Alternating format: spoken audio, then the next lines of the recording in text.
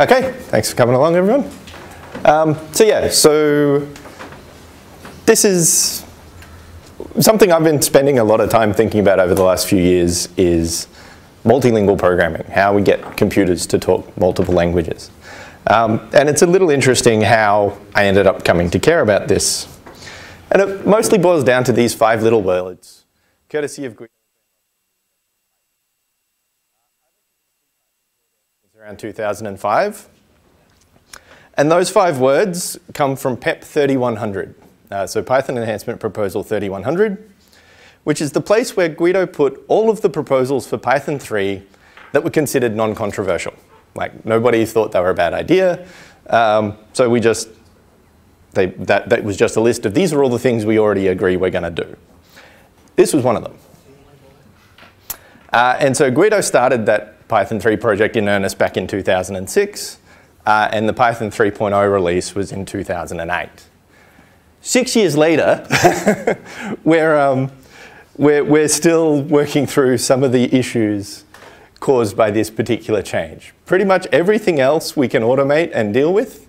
It turns out this particular change reveals a whole lot of fundamental data modeling bugs in Python applications, and fundamental data modeling bugs in the standard library as well. And so this is one where there is no magic wand you can fix. No magic wand you can wave to fix your application.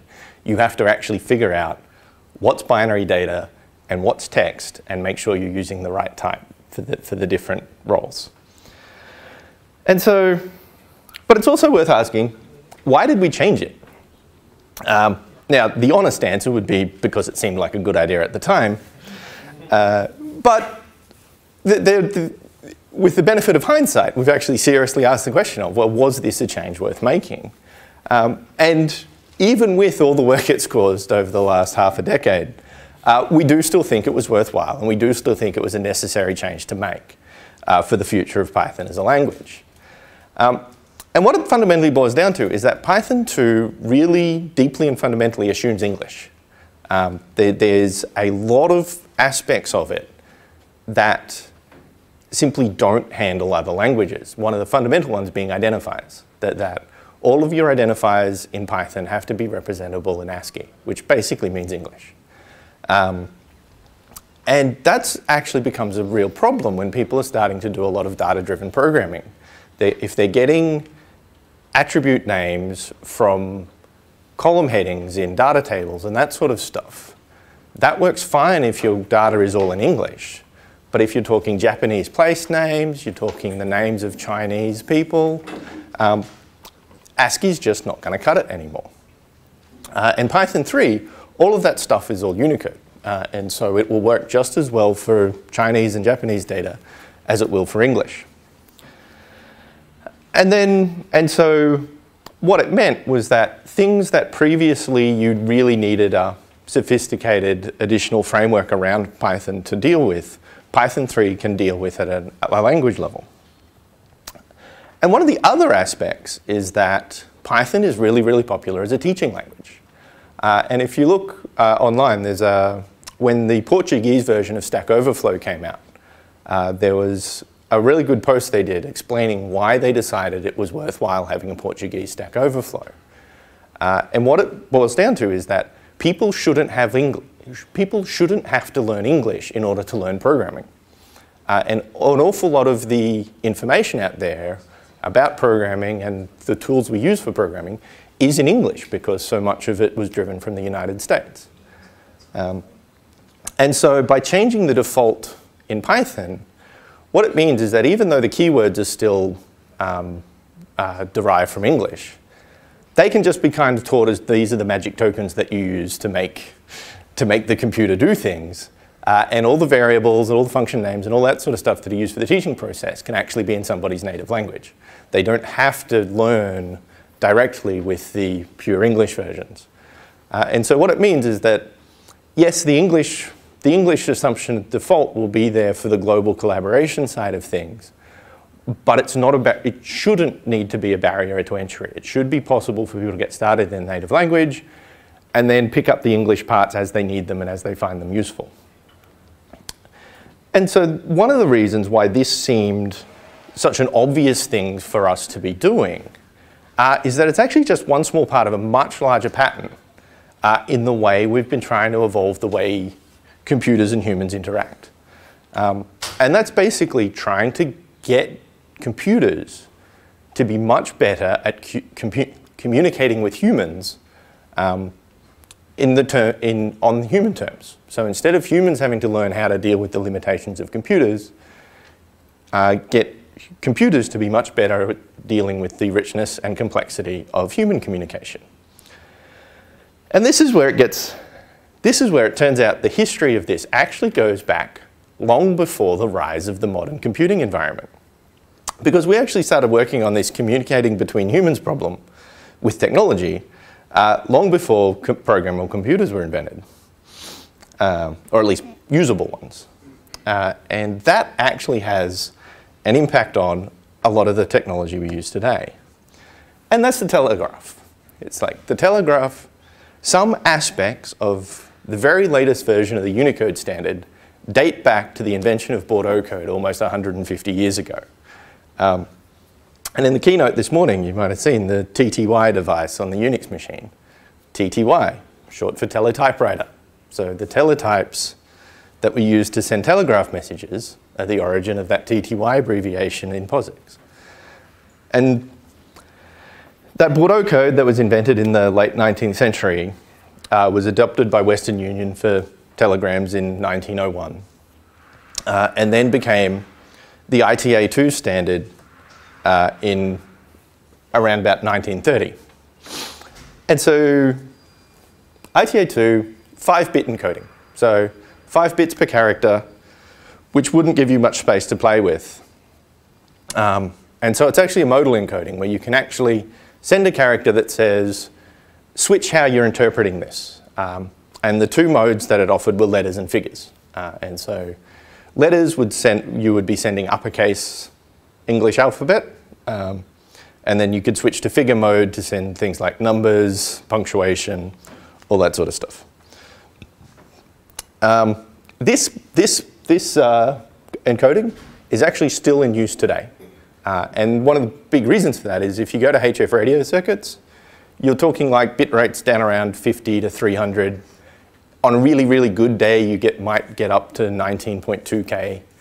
And when you're talking those really low speeds down around the 50 bit per second mark, you can't afford the 60% overhead that an 8-bit character encoding gives you. You actually really, really need those extra bits.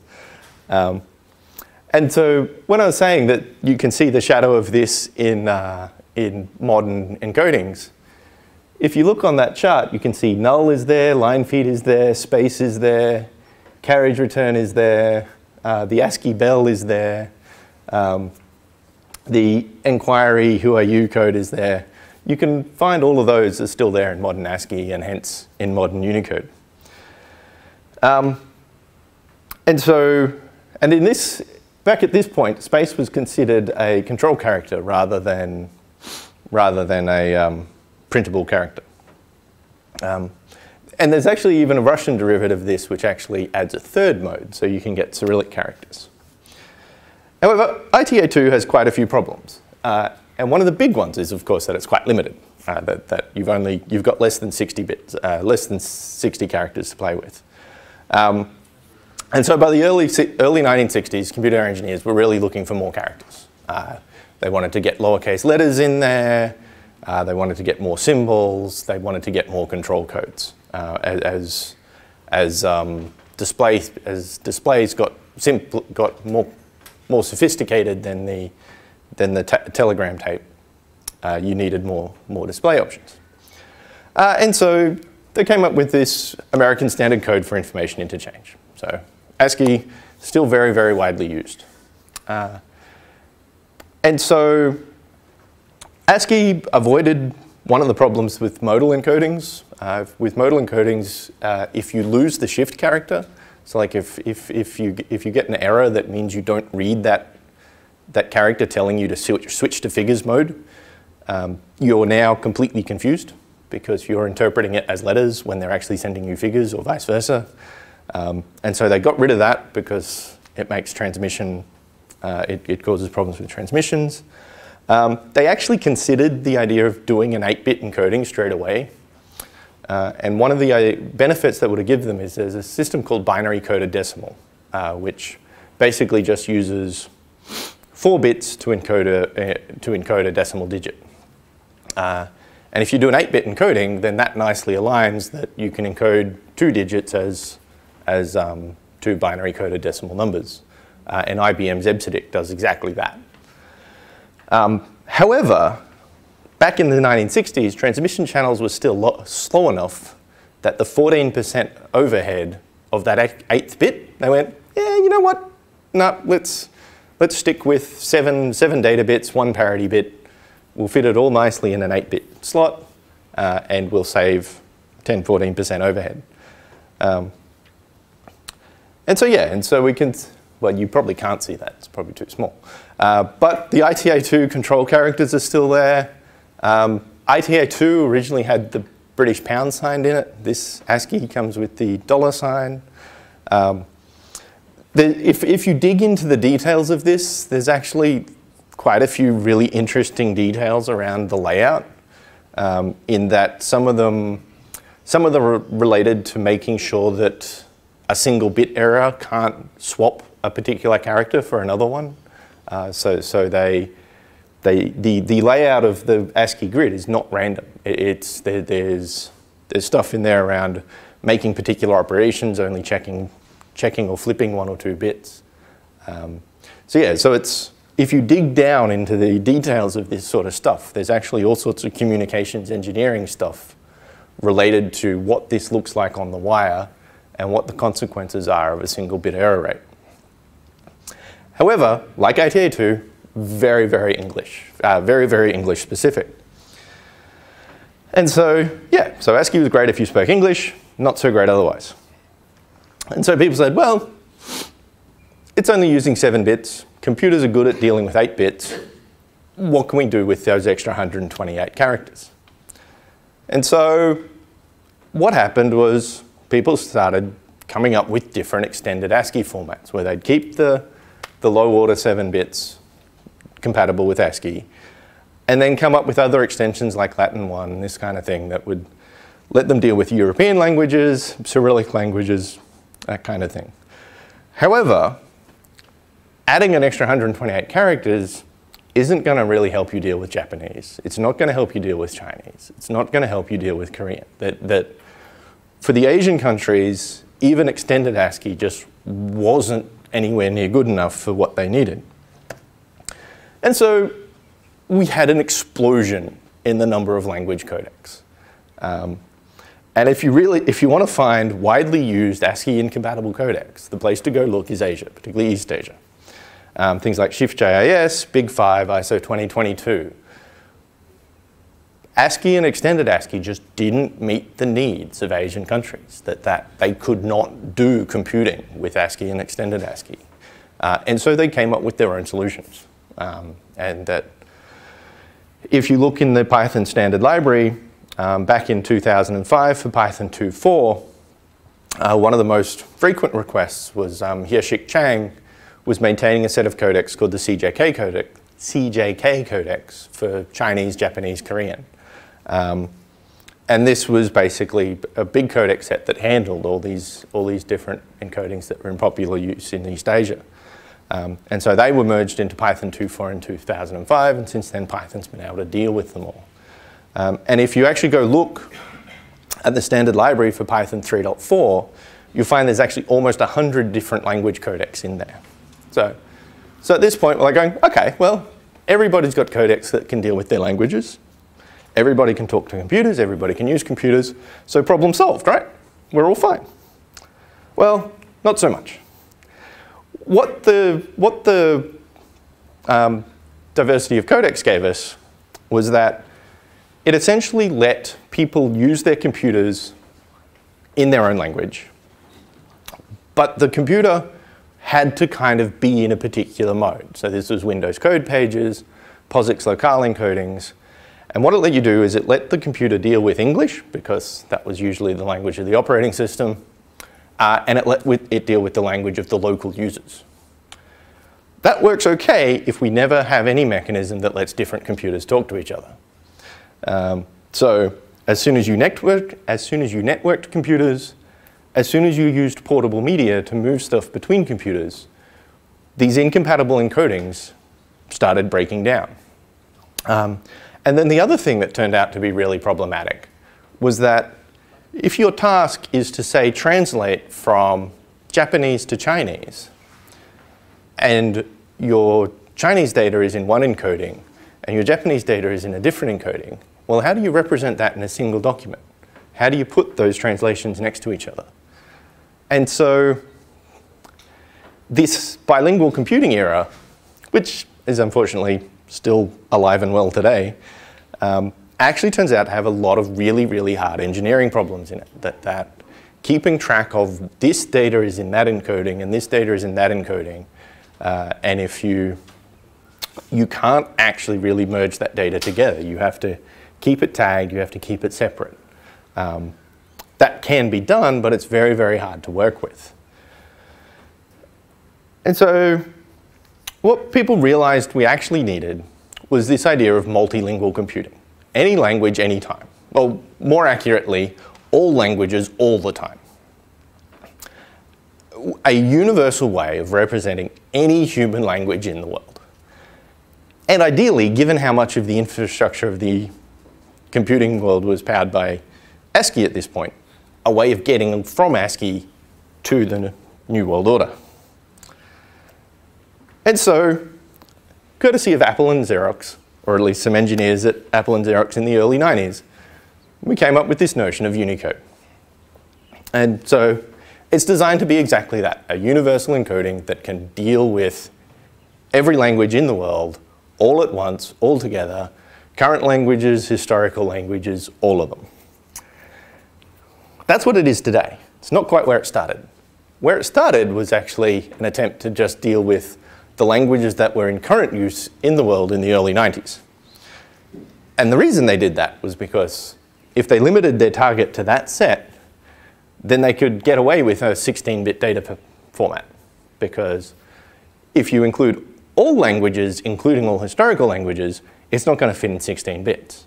But they did a vocabulary search and said, no, no, no, all the popular modern characters, including kanji and Han and all that sort of stuff, you can get away with 16 bits. What they missed was that that only works if you exclude all the proper nouns. If you leave out names, if you leave out places, then yes, there's a bunch of kanji and Han characters that are not used. Those things do appear in place names and they do appear in people's names. And so understandably, a lot of people went, well, no, the 16-bit Unicode is not a universal encoding because it can't write my name. And so I think it was about 3 years from when the initial 16-bit one came out to when they went, okay, here's a new version which uses 21 bits, storing up to 22, as stored in up to 32 bits for storage.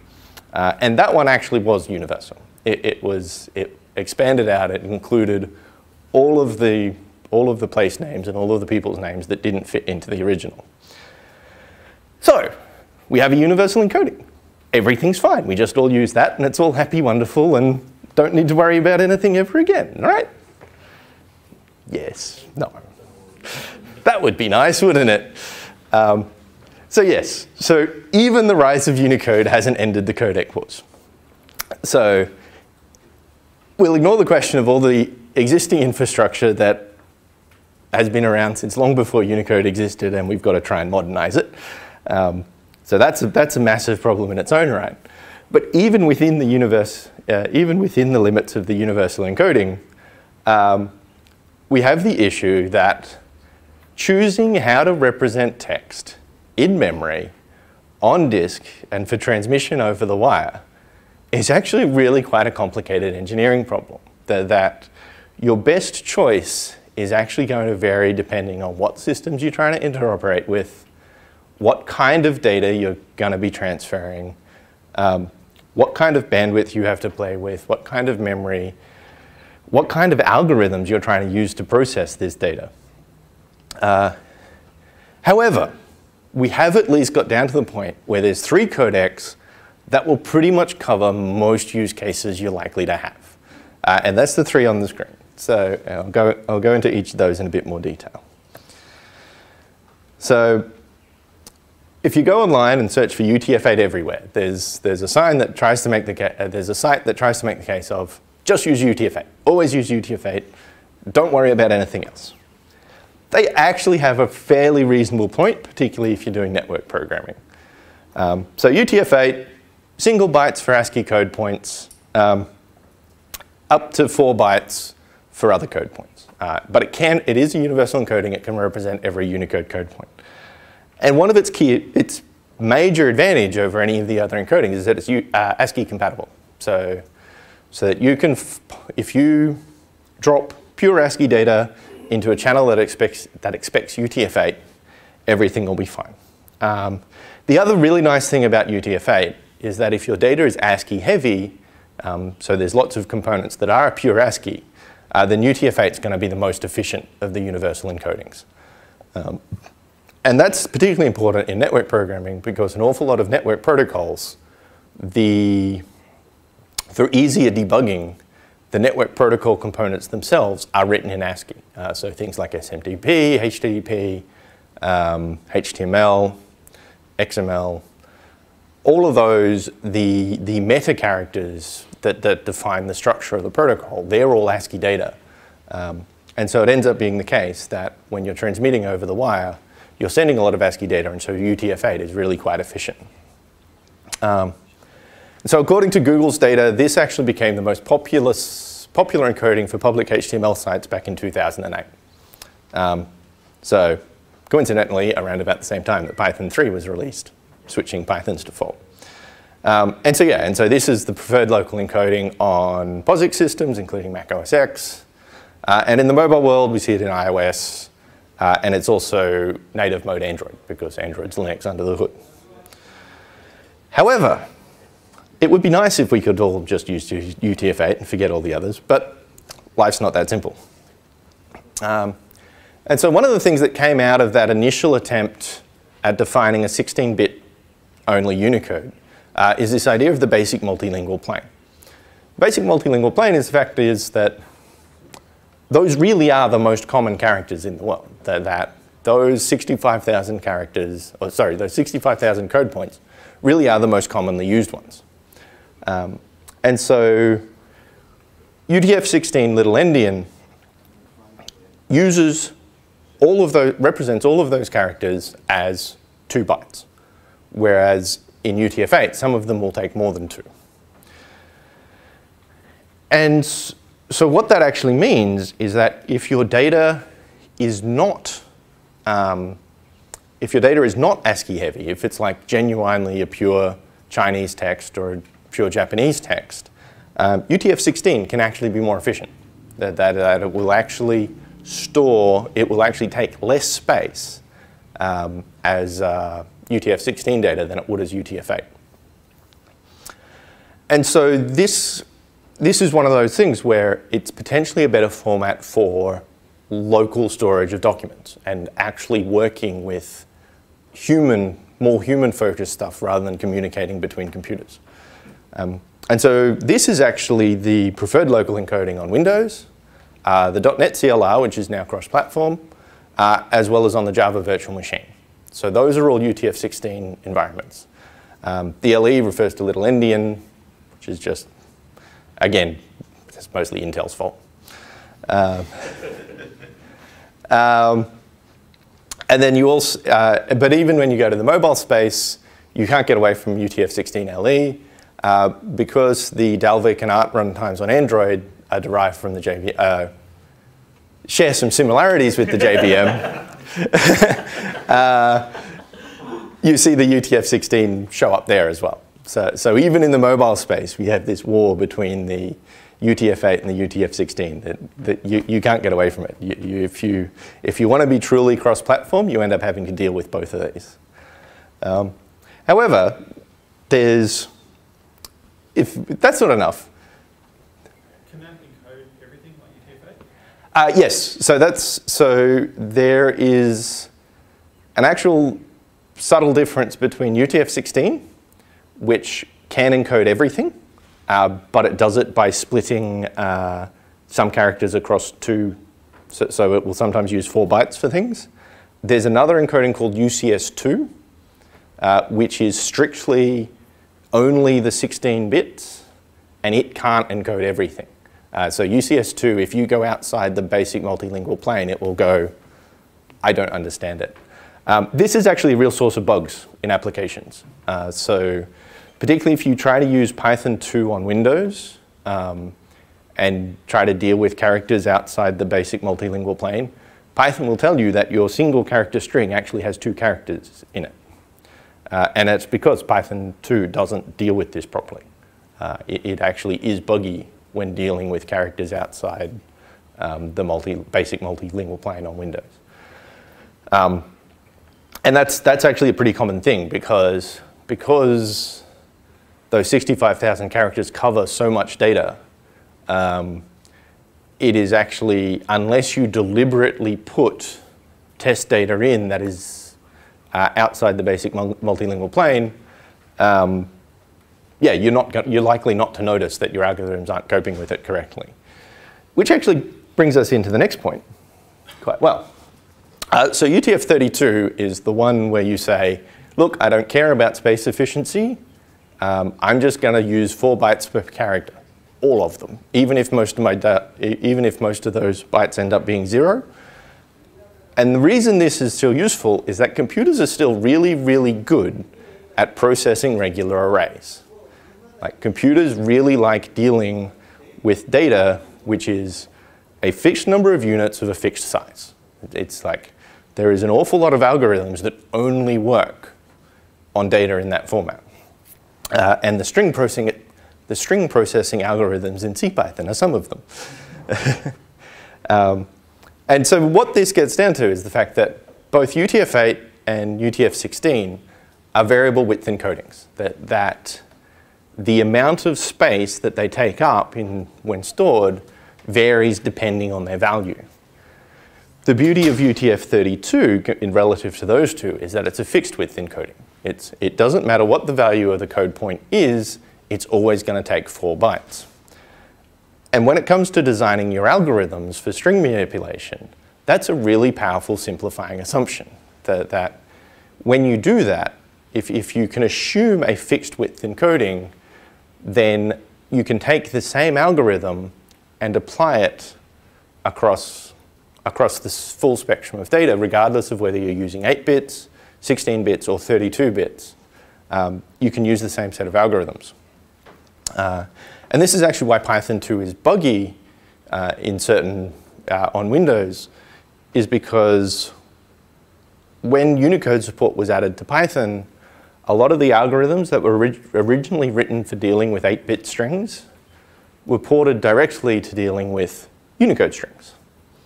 And so that works fine if you're storing your Unicode as UTF-32 because it's still a fixed width encoding.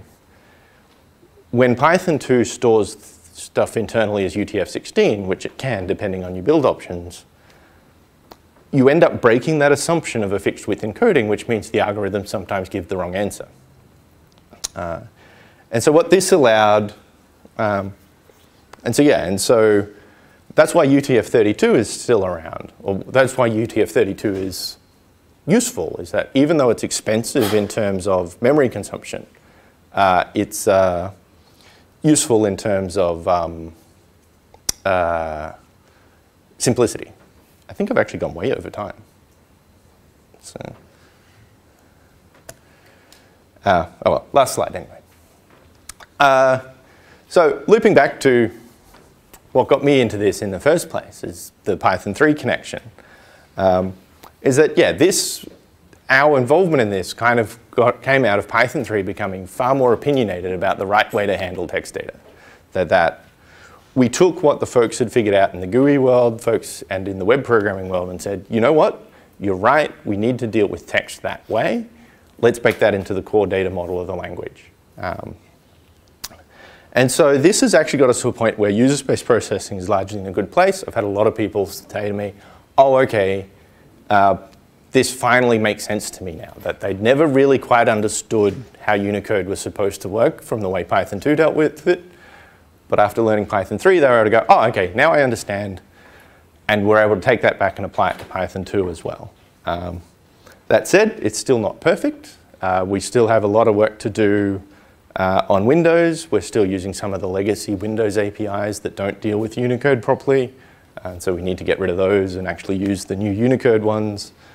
POSIX environments will sometimes tell you the wrong thing and say, oh, yeah, everything's ASCII. They're wrong. But Python 3 will currently still believe them. And so we need to get better at dealing with that. And then the other thing was that when we redesigned some of the core data types for Python 3, we had some interesting decisions to make to say whether is that an operation that makes sense for binary data, or does it only make sense for text? And we actually erred on the side of taking things away. Taking things away on the binary side. And our reasoning for that was that we didn't know, because we'd been using Python 2 ourselves for a very long time. We were very used to that way of working. And we weren't sure which made sense. And so we're happy with the text side. We were just going to do that exactly the way Python 2 Unicode worked. But the Python 3 binary side was new. And so we erred on the side of taking things away, because adding stuff back is a lot easier than saying, yeah, we shouldn't have taken that away in the first place. And so Python 3.5 actually has a few things coming back. So like printf style formatting for binary data, that kind of thing is coming back in Python 3.5, because we have a lot more experience with the new model now, and that's stuff we want to add. And so that's it. Do we have time for questions? Or? We're really tight, so yeah. Everyone can catch you at lunch. Yes. That'd be really good. So hope that was useful.